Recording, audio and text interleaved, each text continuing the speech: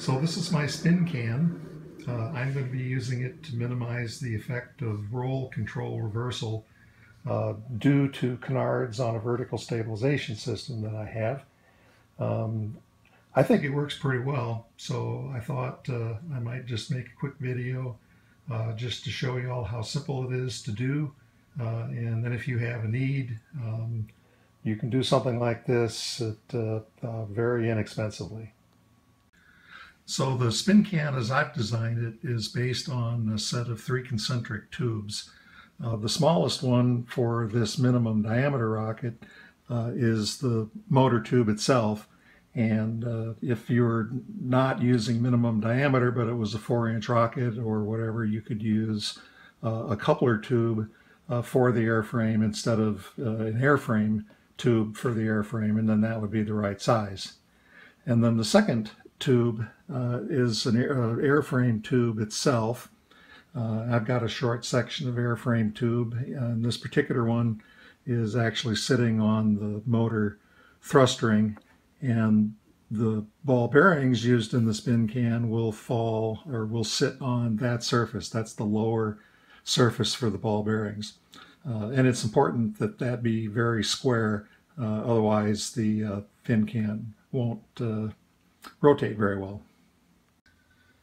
So the fin can itself is actually a larger diameter tube that you have to roll.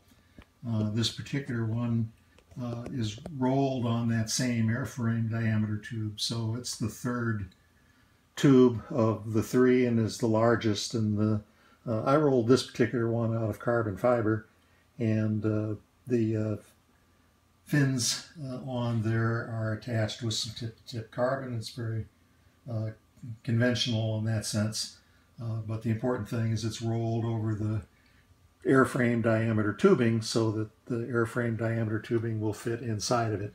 And so you can see one piece of the airframe tubing in there.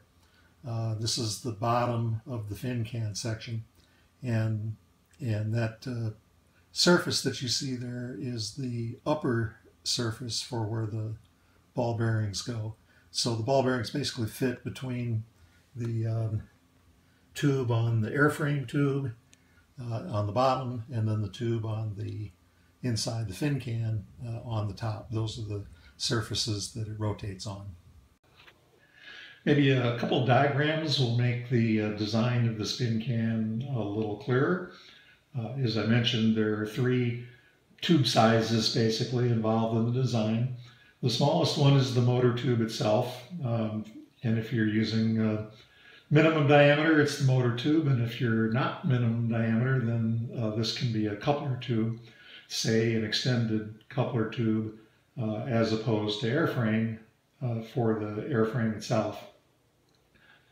And then the largest of the 3 tubes is what I'm calling an oversized fin can tube. This typically is something, I guess, that you'd have to roll. I rolled the tube that in my Spincan out of carbon fiber using a section of airframe tubing as the mandrel for that. So that gives me a good fit between the fin can tube and then the airframe tubing that's between the two, the smallest and the largest tubes. So that airframe tube, there's 3 sections of that in my design. 2 of them are shown here, and those tubes are actually glued to the fin can tube. And then the third down here is a section of airframe tubing that's connected to the motor tube. And I just sort of have a pressure fit using some tape around the motor tube so that it sort of centers the airframe tube around the motor. And then the ball bearings go in between the 2 surfaces, and basically they're held between the 2 airframe sections and then the smaller motor tube and the larger fin can tube. And they do their function constrained between those different surfaces. It's real important to have the 2 airframe sections as square and flat as possible so that the ball bearings are free and can slide easily, and that the pressure on them is even around the whole perimeter of the airframe tube section. The last part of this is the upper airframe section. In my design, it is a piece of airframe and it just slides over the motor, and basically its main function is to hold the fin can section in place. And on my design I use front end retention, and basically that pulls the whole assembly together so that it stays as a single unit.